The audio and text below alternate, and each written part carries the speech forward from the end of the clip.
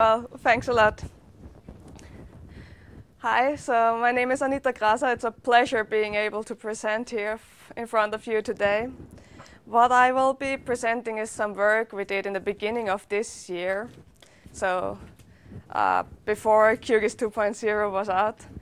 And it's about a comparison, obviously, between OpenStreetMap and the official Austrian reference graph street network in Austria. And I'll be showing you the toolbox that we developed and the results of the comparison for the city of Vienna. If I talk we, that would be myself, then my colleague Markus Straub, who is our OpenStreetMap expert, and my colleague Melita Dragashnik, who is our expert for the Austrian reference graph. To give you a short outline of what I'll be talking about, there's a short introduction into the different concepts of street network modeling that those two street graphs follow. It's needed to understand a few of the results that I will be talking about later. Then I will show which comparison indicators have been used so far. There's quite a lot of studies on street network comparison, notably a lot in the UK here, but also in Germany and the US and France, for example. So they have already introduced some indicators, which I have implemented also in the toolbox, and I will be showing the results for Vienna. Then we introduce two new indicators, which are specific for vehicle routing. So we look at the quality of the street network for vehicle routing. It's important that the one-way street directions are correct and that they are modeled, and that you have the turn restrictions which apply for the vehicles in the street network. So we have developed indicators to measure the correctness of those. I will end with the case study for Vienna before the conclusions. I'm quite sure for most of you the motivation is not something I have to dwell on for a long time. Street networks are just a really, really important input data set for all kinds of analysis. And at AIT, where I work at the mobility department, we do, of course, a lot of analysis with traffic data, and you always need a street network, or you almost always need a street network to do any kind of real work. So, of course, in a research setting, it's great to have OpenStreetMap because it's global. You can collaborate with any entity all over the world on a project. You can just share the data. It's free. You don't have to mess around with strange licenses. Can I give my street network to my partner in university YZ? But of course, there's always been concerns, especially with the vehicle routing part. How far advanced is OpenStreetMap already? And can we use it for our projects? I found this quote from 2012 applying to Germany, which basically says that, well, yeah, no, it's not that great yet. There are not that many turn restrictions in it like in the commercial data sets, and it will still take many years. So, but we decided we just have a look at it ourselves, and we can go on from there. Short sneak peek, what was there in the end? If you know Quantum GIS, QGIS, and formerly Sextante, now renamed to processing, you can do you can create your own tools which you put in the toolbox, and then you can chain them together to get analysis workflows. And what I will be presenting is those tools that were necessary to do the comparison between the OpenStreetMap and the Austrian graph. And there are all these tiny entries in the graph operations and graph comparisons. You can get them on GitHub. They are all out there, and try them out yourself if you're interested. So back to the street networks. OpenStreetMap, I'm sure you're all familiar with. Everyone can edit, everyone can use. On the other hand, there is the Austrian street network graph. It's created by the authorities, and currently there's really limited access to it. You cannot even go there and say, hi, I want to buy it. No, they don't have a business model yet, so you have to know someone who can probably get you a copy of it. But that will hopefully change. Anyways, we got our hands on a copy, and that's what I will be talking about. Another thing I'm sure many of you are aware of, that for these mobility and routing applications, you need a routable network. And by default, OpenStreetMap is not routable. You cannot just take any export and run your Dijkstra routing algorithm on it. It will not work. You need to pre-process it. And that means on the lowest level that you have to split the edges at the intersections. Because in OpenStreetMap, it's perfectly fine to have an intersection model just with 2 edges instead of 4, which you would normally have in a cross intersection like this one. By just having this one node in the middle shared between the 2 links, that says there is an intersection and you can turn and everything is fine. But to use normal routing algorithms, you will have to split the edges here, make 4 edges out of it, which share the node. Another aspect of street networks is the classification of the roads, which are important and which are less important. And in OpenStreetMap, there is the highway tag with this names for different road classes. And in many commercial street networks, they use a concept called functional road class, FRC. Also in the Austrian street network, they use this, and it's usually from 0 to 8, plus they introduced some others, 11 to 108, which are pedestrian ways or something like that, which is not relevant for the study that I will be presenting. So we put them side by side and decide which classes match up approximately, and that's the result of this matching process. I will use these groups later on because they are comparable to show you some results. Another important aspect in street network modeling of OpenStreetMap and GIP where there's a big difference is in how the driving permissions are modeled. In OpenStreetMap, you will have default driving permissions. So on a highway, it's usually not possible that you can cycle there. That would be forbidden implicitly. You don't have to specify it anywhere. And on the Austrian graph, which is called GIP, that's the abbreviation I use everywhere in the slides because the real name is way too long. They have modeled the driving permissions using binary code. So there's a bit for every mode of transport, like for walking, for cycling, for cars, for taxis. It has its own bit. And you will check for every direction of the road, is it 0 or 1? Can I go there? Can I not go there? Is it a one-way? Then it will be 1 in the one direction and 0 in the other direction. And you have to kind of figure that out if you want to route on that graph. So that's 2 completely different ways of modeling the same thing. It's kind of similar with the turn restrictions by default in OpenStreetMap. If there's an intersection, you can turn. That's the default behavior. And then you can have explicit restrictions, which say you cannot go from A to B, but you can do everything else. Or you have commands, which basically said, here you can only turn from A to C, nowhere else. In GIP, it's again, everything is explicit. They have entries in a list of turning relations, and everything that's not in this list is forbidden. So you can easily go through that list, and I will show you later how we use that. So that was the basics of the street networks, and now that we know those, we can compare the 2. And the first part will be the indicators which are used in the literature so far. One basic indicator concerns itself with positional accuracy.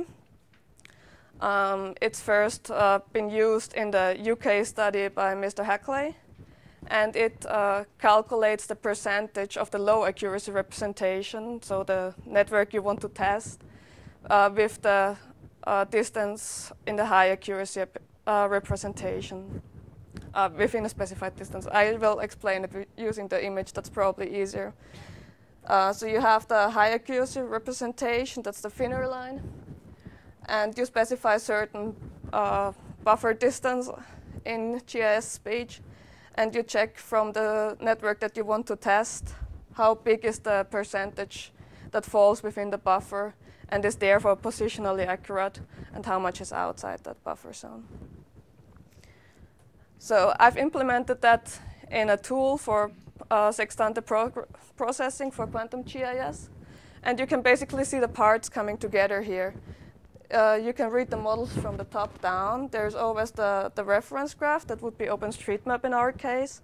The buffer size, which you can vary depending on how generous you are with your definition of positionally accurate. Then there's the second graph, which you compare to, and I introduced a concept of regions, so you can do in one go analyze different regions at once. It's just an area, a layer which you put in. And then it does all the buffering. The two differences are the faster way to dissolve currently. I found the dissolve operation takes just forever, but with the two differences it runs much faster. So we dissolve all the buffers, and then we get the line length within the buffer and the total line length, and we can calculate the ratio. That's basically the result of this tool. A second indicator that is also well used, I've just put a few studies on there, there's even more. They compare simply the network length per region. So they make cells, and then they check how long is the OpenStreetMap network in it, and how long is the other road network, which we think is better or simply different. So here's for Nottingham. I found that in the Hackley study from 2010. And you can see there are some regions where OSM is longer than the Ordnance Survey graph they used, and other way around.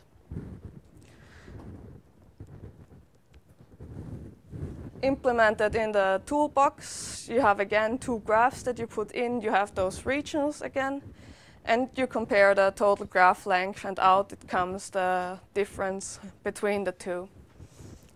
And the resulting layer will then be those cells with an additional attribute of the road length difference. What's also been used in some studies is just to look at attribute completeness, which of course is another important aspect of the street networks. So they check how big is the share of streets which have a name applied to them, or for how big the percentage the names are still missing. That's also quite easy. In this case, you only need one graph because it's not a direct comparison in this case. You input the classification field, and then the tool will check which streets there's a null in that field, and for which street there is some value in it, and calculate the lengths for these two groups and compare them. When it comes to the vehicle routing features like turn restrictions and one-ways, what I found was only this one comparison by the German study, which compared the number of turn restrictions. So you count them here, you count them there, you say when there is less, then that's worse than when there is more. But for the Austrian street network, that would not work. I already explained how the modeling approaches are. So in the Austrian street network, everything is explicit. They would explain this is forbidden, this is forbidden, this is forbidden, while in OpenStreetMap, you could just say, at this intersection, it's only allowed to turn. You're only allowed to turn left. So there would be only one entry instead of possibly 3 or more, but it would have the same information. It would be equally correct. So just counting them does not work. You have to find a different solution. So we thought of some more routing-based graph comparison approaches. There is a first preparation step, which is currently done with our in-house routing software, which extracts the one-way streets and the turn restrictions from both graphs, and which is also used to calculate the shortest paths. I will explain the concept in further detail on the next few slides. And the evaluation which follows is then again done in Quantum GIS and Sextante. So the first idea for turn restrictions was we can take the list of turn restrictions in the Austrian street network graph, and we construct all those forbidden turns. The forbidden turns in this graph are the black arrows. So that's what you're not allowed to do. It always starts in the middle of one road link and ends in the middle of the next road link. So you have an easier time matching between different street network representations. because if you put it just in an intersection, it will just not know where to put the starting point for the routing that we need to do. And the second, the colorful arrow that you see, that is the result of what happens when you route between the start and the end point of the forbidden geometry. In the case where the other road network has the same knowledge about the turning restriction, it finds a way around the obstacle. And if it doesn't know about the turn restriction, it will just happily go turn left because it doesn't know that it's not allowed to do that. So we generate both those geometric representations, and then we compare them. We say if they are too similar, it means that the turn restriction was ignored. It wasn't available in the data set.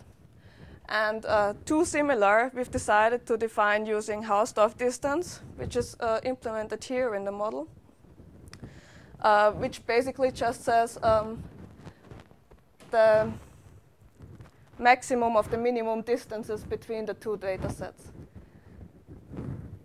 It's easiest to imagine on the graphic. I think it's a bit difficult to explain. Anyway, you get a maximum distance between the two, and we used a threshold of 15 meters. So if it's further than 15 meters apart, we say that's different enough. It probably went a different route. It didn't ignore the one-way, the turn restriction. So for the one-way streets, we used a similar approach. We again extracted the one-way geometries. In this case, just really short parts in the middle of the lines. Again, that's the forbidden geometry, so to say. And we route it again, and on the left side, you see it finds a way around the one-way because it knows about it. And on the right side, it doesn't know about the one-way, and it just goes through. That's the model that does that. It just calculates export and add geometry columns, calculates the length of the lines, the line geometries, and we compare them because the extracts are always just 10 meters short. And if the route resulting in the other graph is much longer, then we know that it found a way around it, and that the one-way was modeled correctly in OpenStreetMap. So now that we know all the things that we did in theory, that's the case study for Vienna. It's the bigger Vienna region, so there's a lot of smaller towns around as well. And we looked at it on the December 2012 data.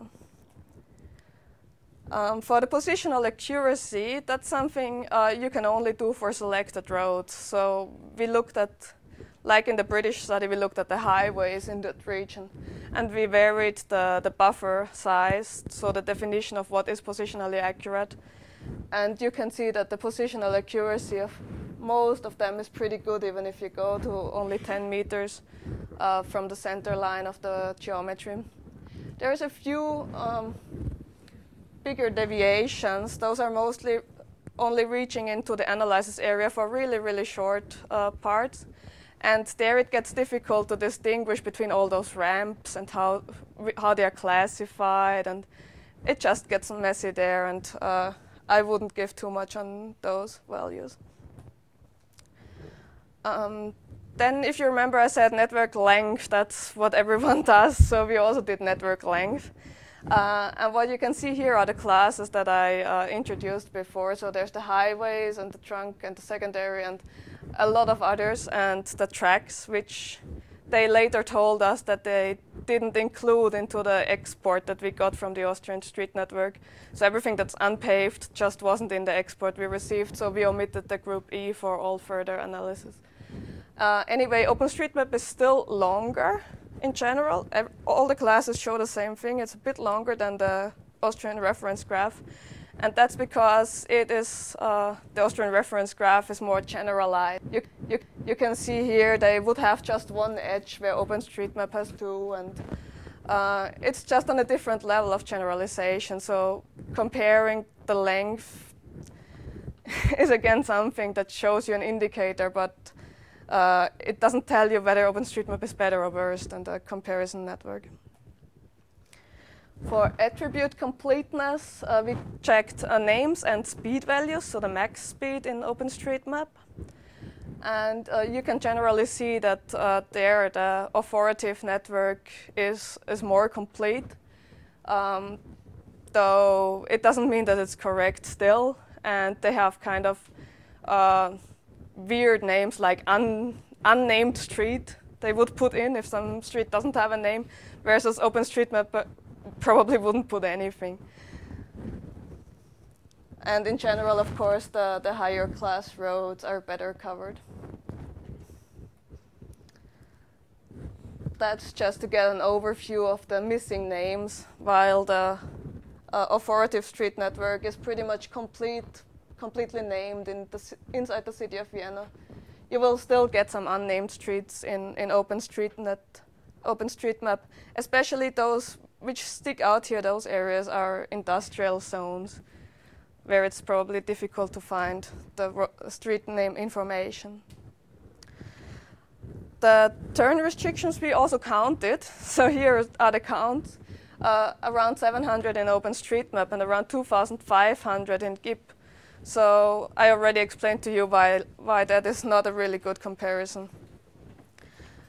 When we apply our routing-based comparison, then we get these results. We see that in 95% of the cases, the one-way streets in OpenStreetMap and GIP would match. So if there is one in the Austrian reference graph, we find it represented in OpenStreetMap. And in 68% of turn restrictions, that's true as well. We also went out for a small region and checked on site, because now we only know the differences. We don't know who's right and who's wrong. It could be either way. So we checked in the 9th district of Vienna, which is a rather small area. And there we found that the OpenStreetMap errors, while they were more common, they were not all errors were in OpenStreetMap. There were also errors in the official reference network. So in this case, the official one had 20 to 30% failure rate of those differences. Of course, I also wanted to look at how it looks in space. I'm a bit sorry, in the print version, you can then hopefully read the numbers. But there's a lot of one-way streets in Vienna. It always has 3 digits, and it's a 1 by 1 kilometer grid. The darker, the better the match. So you see the white cells around it, where the comparison shows that they don't agree, those two street networks, while in the city of Vienna, it's rather dark, and they agree well. Same for turn restrictions. There's generally fewer than one-ways. But also here you see the further you go outside the city, the less they agree, both street networks. This is already going further than what you will find in the paper that goes with this talk, but we continued over this simple feature comparison to how do actually routing results on these two network graphs compare. And we chose the center of Vienna, those 10 by 10 cells in the center, and we calculated routes in both graphs, so 10 per cell pair, making 99,000 routes, and with an average length of almost 7 kilometers. And what you can see here is the distribution of length differences. So you would see if on the official Austrian network it's 10 kilometers long, then you have this distribution of lengths in OpenStreetNetwork. And in general, the OpenStreetMap routes tend to be shorter. Not much. There's a mean difference of 17 meters. That could be because there's more shortcuts, or because it lacks some restrictions, so you can just find shorter routes, which in practice are not allowed. But we need to look into more detail there. That's if you wanted to define how many routes are similar and you put different thresholds, how many would match. And if you're very strict with only 10-meter threshold allowed, it would be 16% of those, in average, 7 kilometer long routes. And you go up to 60% almost for a 100-meter threshold. I'm wrapping up. So we did a comparison of OpenStreetMap and the Austrian reference graph for vehicle routing, focused on vehicle routing. We found that the OpenStreetNetwork in this analysis area was 17% longer than the official route network because it's less generalized. But the attribute completeness, still there's some catching up to do. The turn restrictions and one-way street information match by 95% and 70% approximately. And you really get already a good match of the route length. So if your application is only dependent on the route length, it probably doesn't make much difference which street network you use. When you go down to the actual geometry of the routes, they might differ still, of course. So that's the toolbox. There's a link to GitHub where you can check it out. It's currently for Sextante, so with Quantum GIS 1.8. But of course, I'm planning to port it to 2.0 processing. And it's an open source process for all the comparison parts. But for the preparation, there's still a bit lacking because that was done with some in-house tools. So there could be some chance for collaboration if someone would like to look into that. And then, of course, we are also interested in looking at other modes of transport besides cars. So if anyone wants to talk about that later, you can find me around. Thank you. Okay, thank you very much, Anita. We've got about 2 or 3 minutes for questions. So does anyone have any questions for Anita at all? I wonder if there is any way to merge different, if there's simply not, for example, there are only 2 links, we know which one is which one. But if it's a big map, is there any way to merge the fields? To merge the attributes. Yeah, attributes. For that, we would have to do a one-to-one matching of the street links. We haven't implemented that yet, but it can be found in the literature. It's explained how to do it. I'm very interested in doing that. So, yeah, it is definitely possible to some degree. You will have to check how good the results will be. Thank you. Does it? Any other questions at all for Anita? Yes. Yeah, just a quick one about the Hausdorff, was it? A Hausdorff distance, yeah. Yeah, what represents that? Can you just describe it a little bit? The one was the. There's 2 geometries basically, and you compare between the geometries where is the biggest minimum distance. So you get from all the points in geometry A to all the points in geometry B, and you check which is the closest one. And you do that for all combinations, and then for that list you take the maximum. Okay. Yeah. Was that helpful? That's great. Okay. Anybody else? Last one. Any? No? Okay, thank you very Thanks. much, Anita. Okay, I can just lift it.